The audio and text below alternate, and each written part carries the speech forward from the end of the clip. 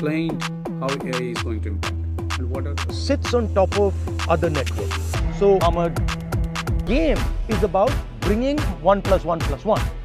And position of government as a state. 100% it is going to disrupt. Massive disruption. Hi everyone, welcome to my channel. Recently I have seen two different videos, the two political leaders talking about AI, the artificial intelligence. Both described how AI is going to impact India. Being a software engineer, I have some basic idea as how AI works and what are the challenges going further as a software engineer or as a country will face.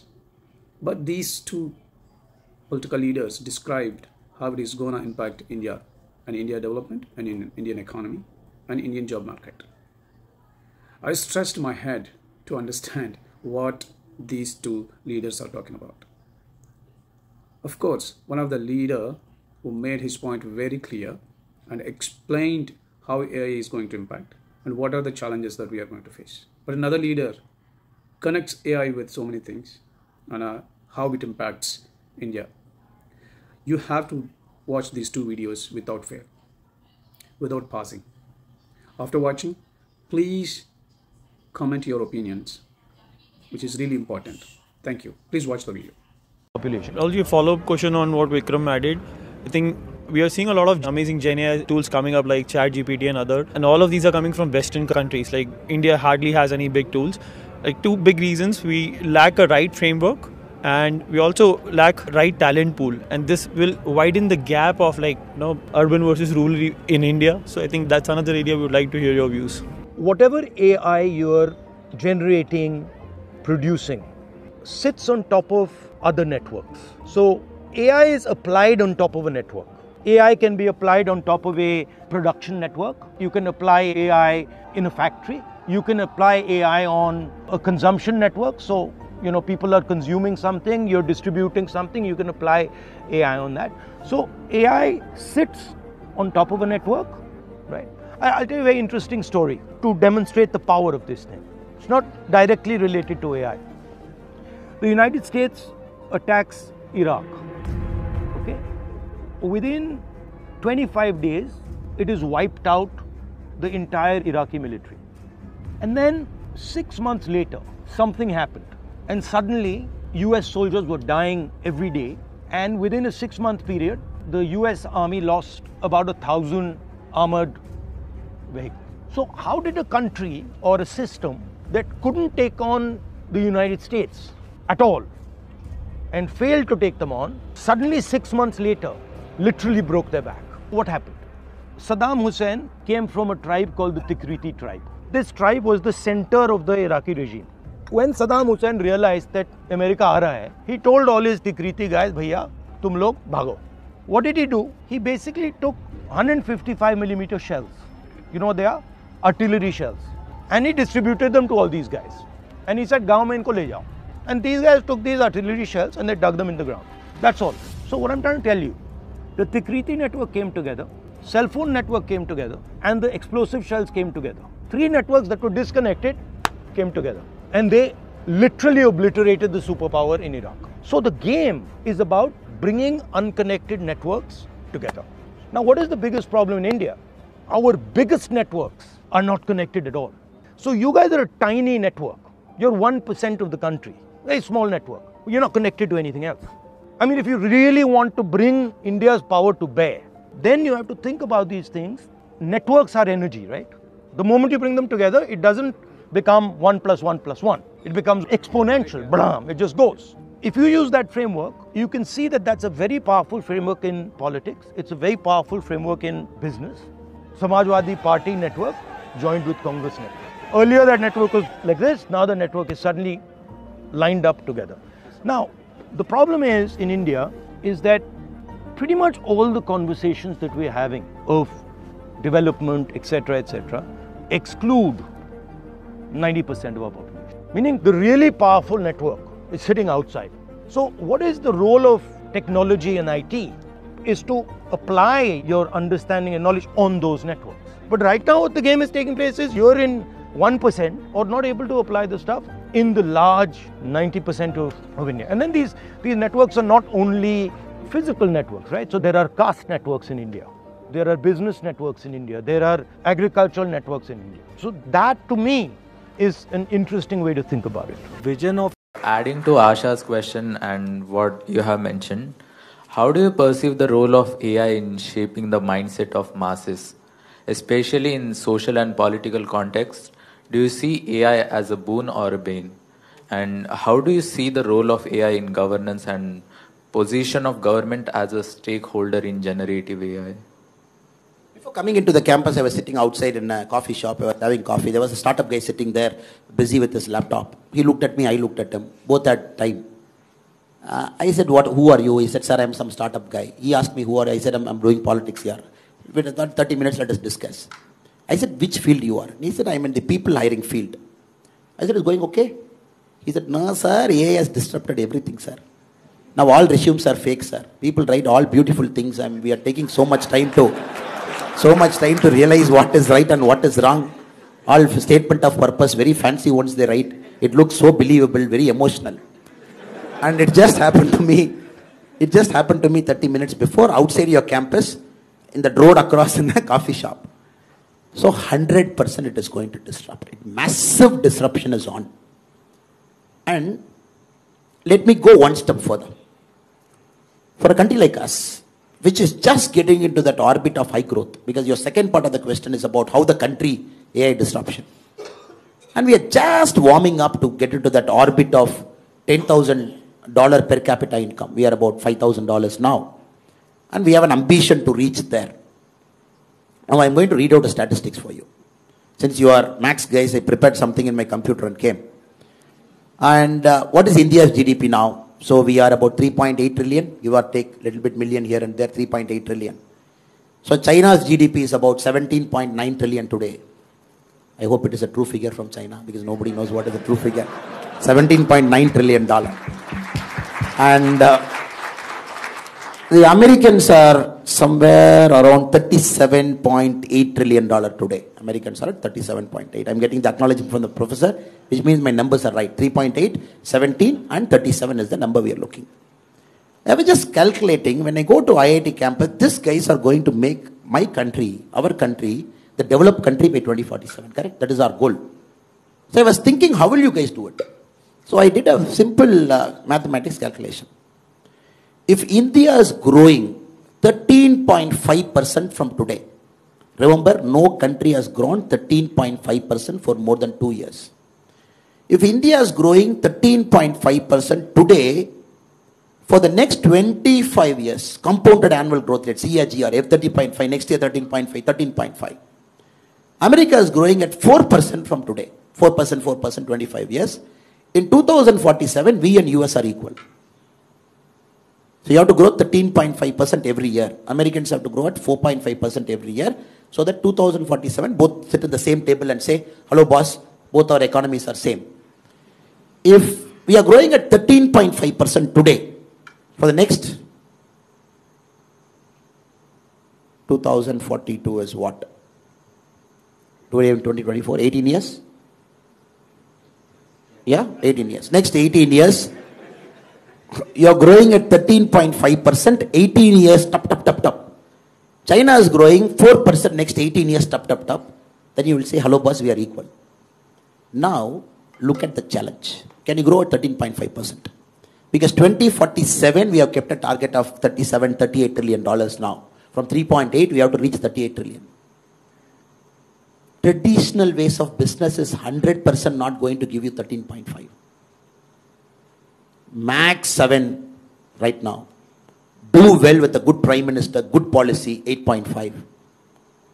Country aligns in the political sphere. All state governments wants to be in the business mode and less politics and more governance. All states in India, maybe 9.5.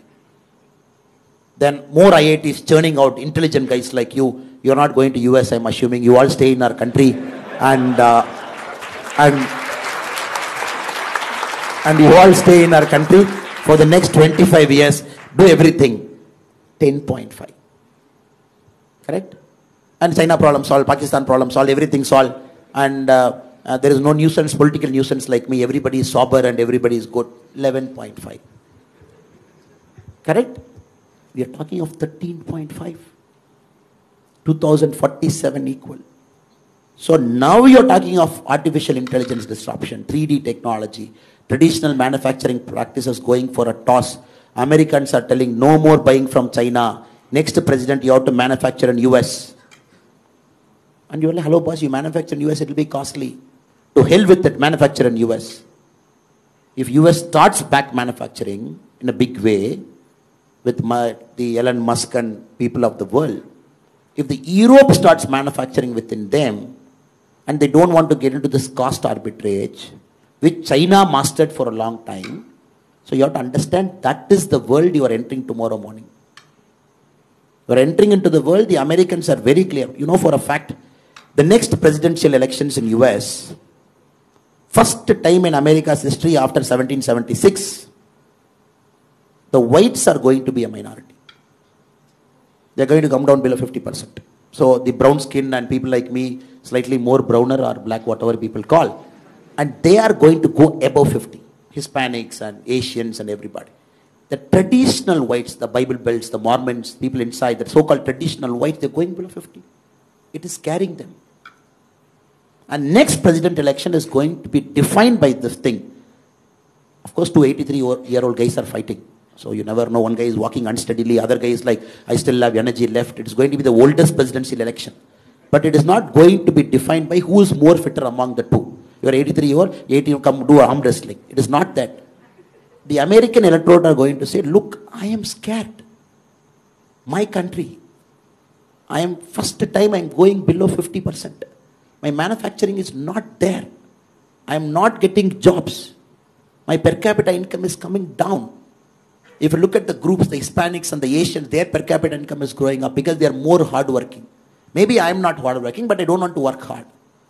Their artificial intelligence is entering. You start to imagine, it is reshaping the global politics.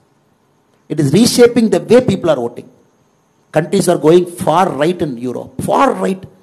You have seen the current Danish Prime Minister speaking in the parliament. Have you seen the speech? His speech about Muslims, his speech about immigration. Did you see? My God. Different level. He's speaking that kind of language in a parliament because they are forced to go extreme right. And Palestine and Gaza, what? The day one, the terror attack inside Israel. How much killing? 800, 850? Close to 1,000 people. Innocent people died. People who just want to have a good fun in the evening, a party, they got killed, butchered, massacred. What is the retaliation from Israel? Today's count, 29,700. Netanyahu's peace plan is, he's saying, give me the whole Gaza. I want to see what is happening. Let us have control over. Just imagine, it is completely disrupting. People are fearful. People are afraid. People think the supply chain is going one side, probably to our hemisphere. And the south is fearing, the north is regaining control. The north is fearing, south is more noisy. The global south, the north. So you're getting into this geopolitical tension, which was never there maybe 100 years before. Even World War II was not worse than this. Because now there is no powerful guy. There is zero powerful guy. Who will put a regulation? Why should I listen to Americans' regulation on AI? Tomorrow if Joe Biden is saying, oh, this is America's regulation on AI, you all have to follow. I'm not going to follow. I'm saying, who are you? No, they say 1950 I was a great superpower. I will say to hell with it. You are no more a superpower. You are declining superpower. You are no Pax Britannica. You are not no Pax Americana. For 100 years, one global superpower managing the whole world. Look at America. They want to manage the whole world. You put one aircraft carrier in South China Sea. You put one closer to the Koreans. You put one in the Middle East. You put a CENTCOM command here. You have a Pacific fleet. You have a blue water navy. Everywhere Americans felt, oh, this is my century. I'm controlling the whole world. Middle East fellow have to listen to me. The Koreans have to listen to me. The Japanese have to listen to me. Now, why will I listen to US? If you look at Jaishankarji's statement, the America is listening to Jaishankarji now. He's going to US and talking a language which we never thought in our lives. We will hear an Indian external affairs minister talking in US like that. So the point I'm trying to tell you is, who is going to regulate AI? And it is completely cross-border. And Europeans don't have a common agreement on how to regulate. Some countries over-regulation, some countries lesser regulation. Americans have a problem. And you can't call the chiefs of big companies to the Congress every time and the congressmen cannot sit and grovel them. It looks good on TV for their constituents, so you can get some votes. That's the American model of democracy. Look good on C-SPAN. Now, what I'm trying to tell you is, I don't have an answer. That is why I'm giving a long answer to you. And what I'm trying to tell you is, there is no answer to it. It is going to disrupt. And that is why we need smart guys like you in politics. Because, how many current politicians understand AI? 543 members in the parliament. Yes, they are very good in the traditional politics. Extremely good. This caste you divide, this caste you put, and you put a candidate from this caste, and you put a independent candidate from this caste. Sorry, I will look this side. Sorry, I'm just going that side. And you put an independent candidate from this caste, he will be the vote cutter, and they will win. Now, unfortunately, fortunately for us, and unfortunately for a lot of people, Modi ji is rewriting the political equation. He's saying, oh, development. And he's talking Vikshit Bharat. He's saying 5 years this and all those things. So now the politics have to change. See, people sitting there in Delhi, not understanding technology, AI, deepfake, regulation. Over-regulation is a problem. You never know how to turn on that stove, because dosa has to be pakka. It has to be correct thing. You have to just flip it and put it. Now regulation has to do that, right? You put over a thing, dosa will become black. Lesser, it's uncooked, stomach pain. So I would only say, better guys should get into positions of power, guys of integrity like you, guys of intelligence like you, and understand 10 years from now how will it happen, 20 years from now what will shape up, how is the global demography changing, how is the geopolitical tension now. So Google is number one now, 10 years from now who will be number one? And you all know the chip, the AI, what is the AI background, what is the background for AI? Powerful chips drive AI, right? People say AI is not some Bhuta or something sitting somewhere in Norway and say, oh, I am AI here, hello, hi, hi. It is not that. It is some powerful chips manufactured in Hong Kong by TSMC, which manufactures 56% of the world's chip. And 60% Taiwan. Or a company situated in Netherlands which manufactures the machine for that chip.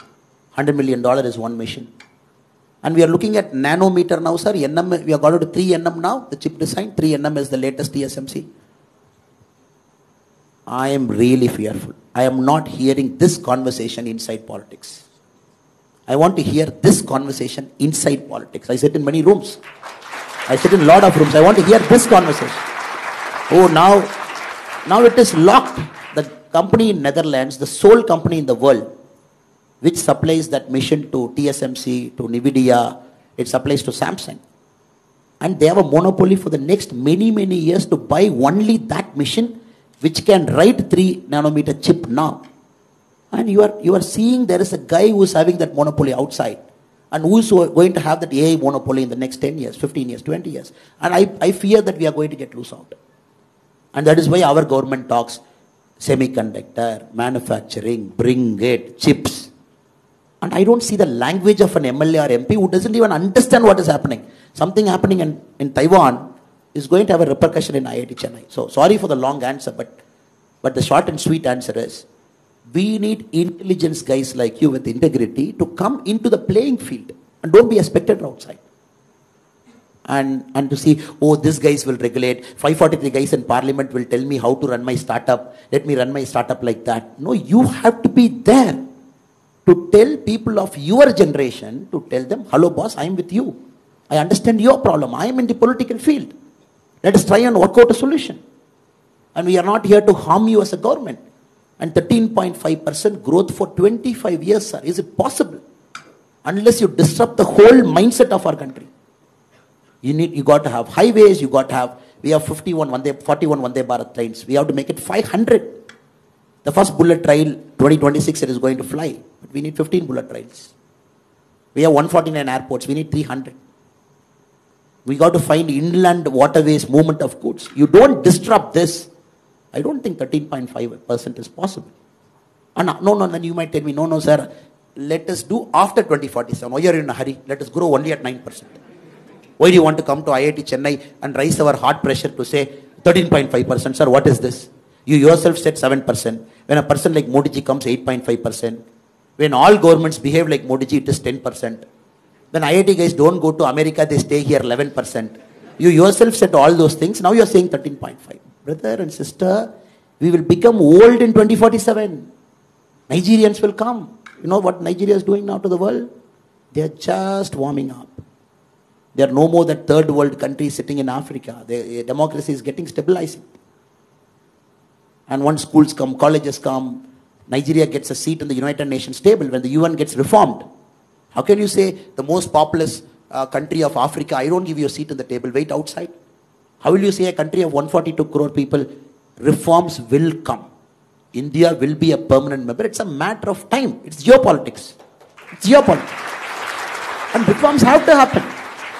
And you cannot have a country of 142 crore to say, "Oh, boss, you wait outside, your time will come after 25 years. So what I'm trying to say is, we are in for a serious disruption. Politics, economics, geopolitics, the way the supply chain is structured, the way Indian economy is being currently run. So I hope and pray that you guys get into politics. Now you are like, what is that? We called you to give lecture on only economics, only policing, only this thing, and now you are calling us. So, unless the politicians become smarter than the people to whom the governance is applied, then there's no way you will progress faster. So I hope and pray that we all together will solve the AI challenge. Now she is wondering, no answer you gave me. You took 15 minutes, you traveled around the globe, you went to CHIP, and now you say you don't have an answer. Thank you for that very long answer, sir. He's already becoming a politician, you see.